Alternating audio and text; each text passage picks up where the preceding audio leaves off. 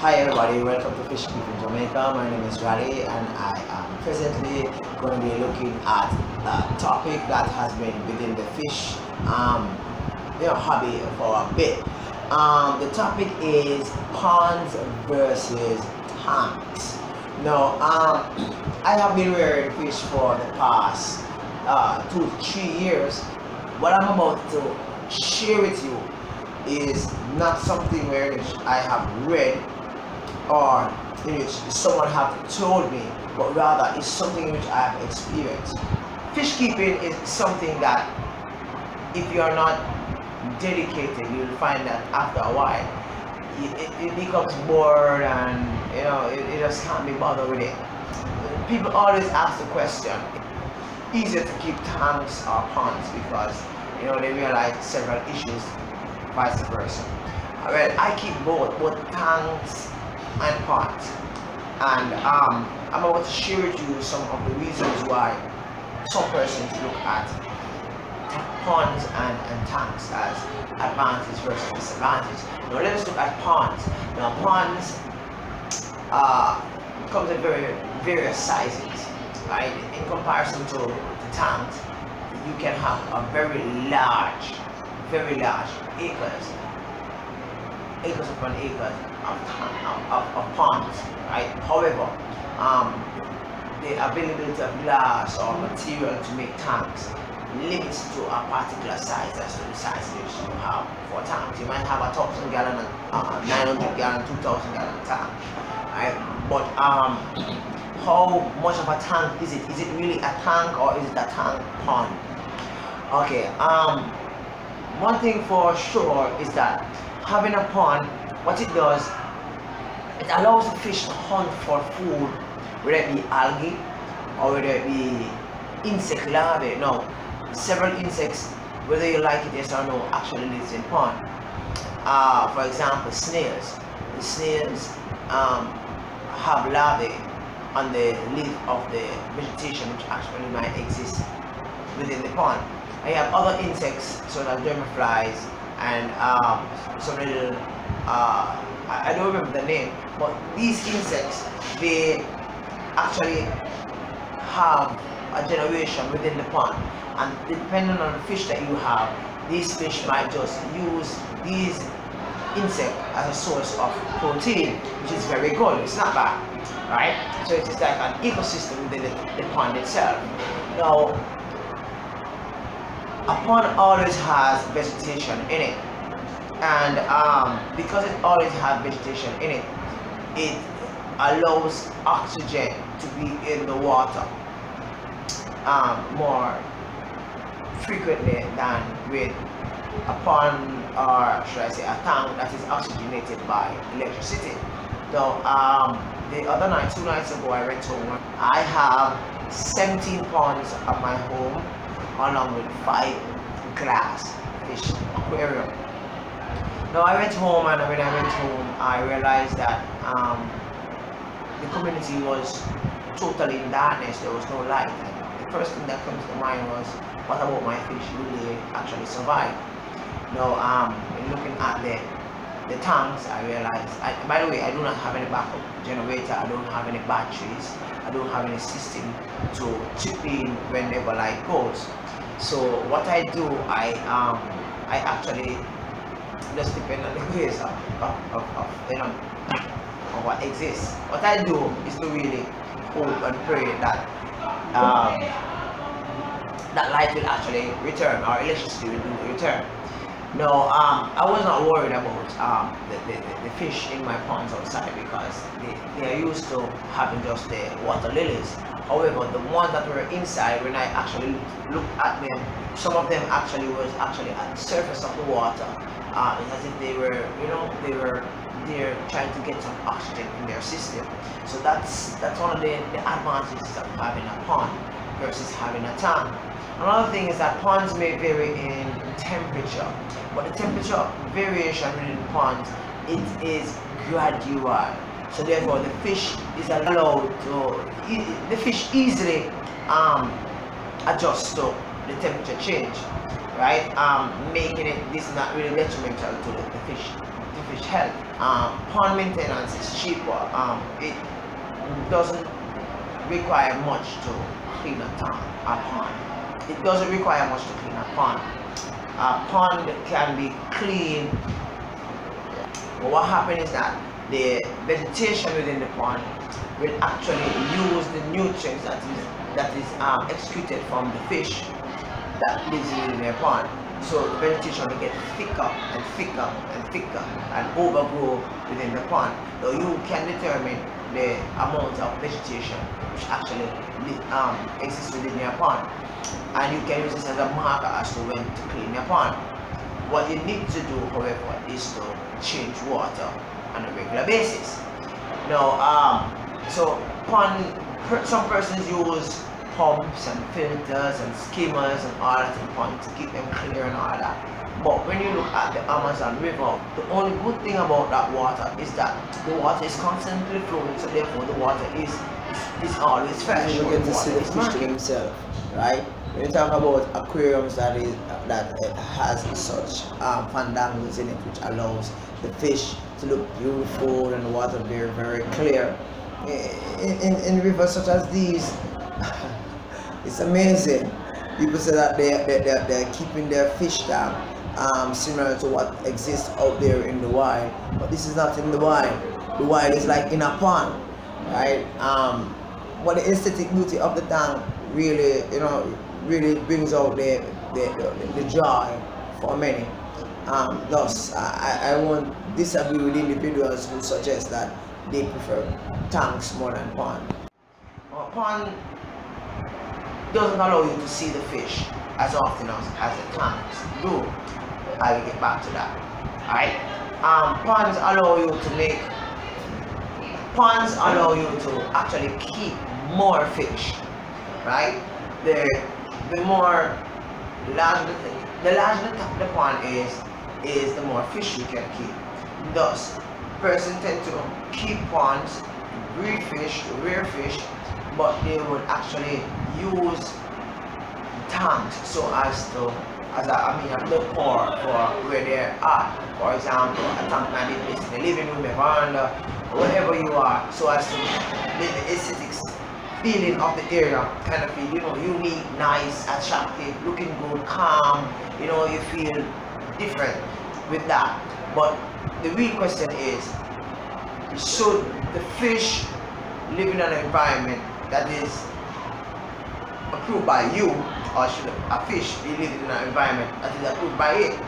Right? This is a question in which some persons might debate, say tank is better than pond, but to me, I prefer pond. Right? Let's look. I'm spending too much time on pond. I might end up getting back on this topic in the future, but let us look a little bit on tanks. Now, tanks, the number one reason why a lot of persons actually like aquariums, tanks, is because it allows you to actually fuel your fish stock. I mean, imagine you have some rainbow fish in a 2,000 gallon tank, and let's say that you have 300 rainbow fish swimming up, swimming down, swimming across, swimming, having different colors. I mean, this will look really beautiful. But the issue is, with so many rainbow fish within one tank, right? What's the possibility of those rainbow fish actually procreating and actually having babies? Right? Eventually these fish will get sick, they will die, and you will need to replenish them.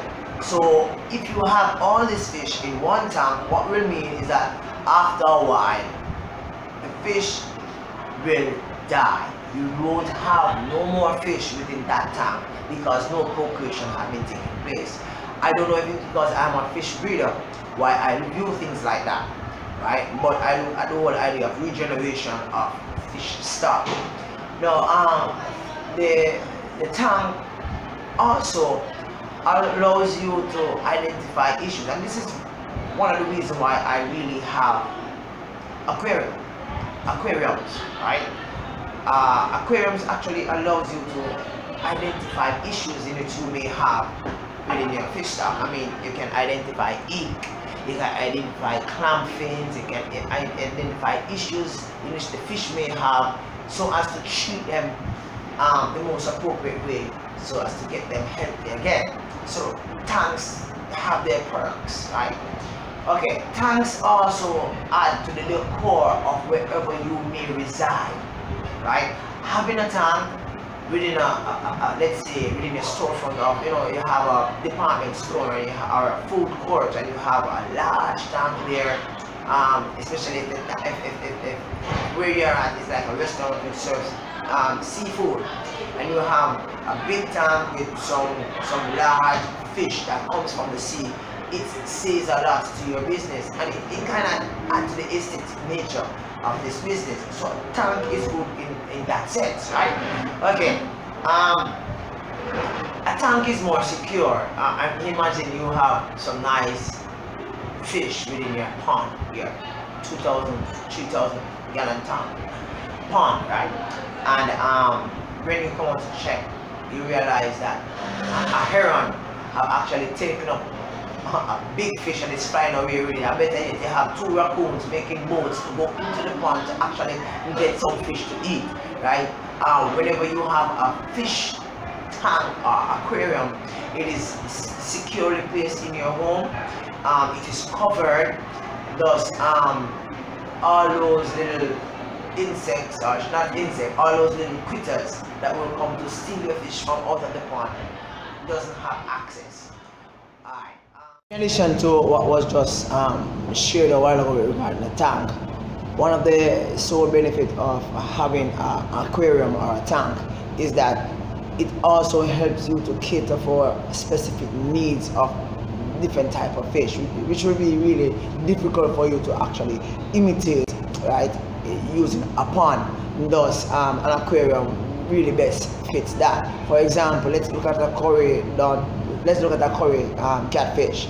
Right, for you to actually breed curry catfish, you'll have to put them in a glass aquarium, because each time they lay the eggs, they're going to go back and they're going to eat the eggs. Your pond also allows you to cater for the special needs that a fish may have. A fish may require some special treatment that you cannot really administer while that fish is in the pond. For example, let's say that you're breeding betta fish, or some people call it fighter. Right? Now, a betta fish is better kept into an aquarium than in a pond. It's a small one, and two, the male and the female do their things, eggs are laid, but if the female tries to come near the eggs or the male will beat it to death. Thus, for observational purposes, it would be best to do that. Rainbow fish can go up to 3-4 inches in length, right? What works for the rainbow fish with ponds is that if the pond is very big and have a lot of vegetation, go for it.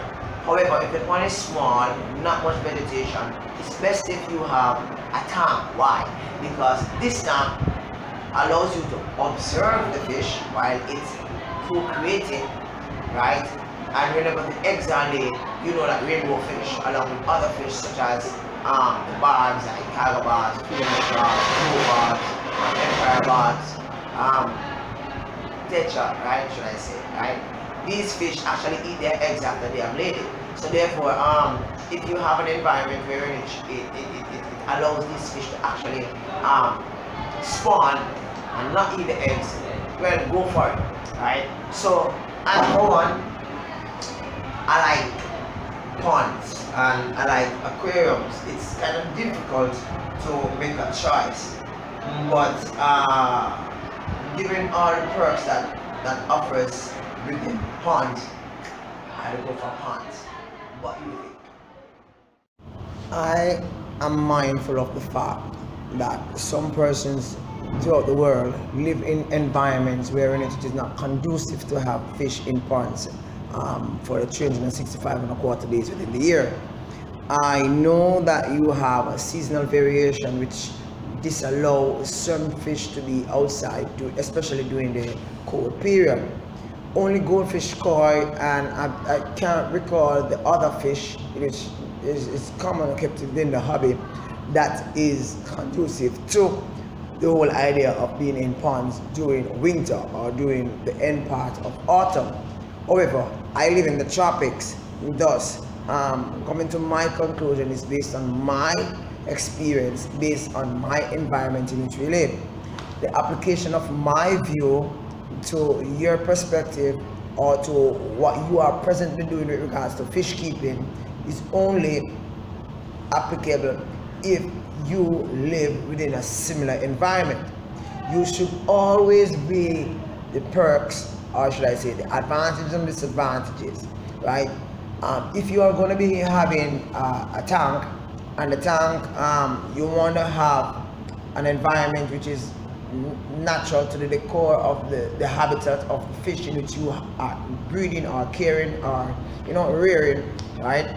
It is best that you do some research and decorate your tank accordingly. Thanks for joining Fish Keeping Jamaica. Thanks for watching. I hope that you will watch the other videos in which I will take up issues regarding tank and ponds. I enjoy this because it's based on my experience. Bye bye. Don't forget to press the like and subscribe button, and you can share this video with a friend. Peace.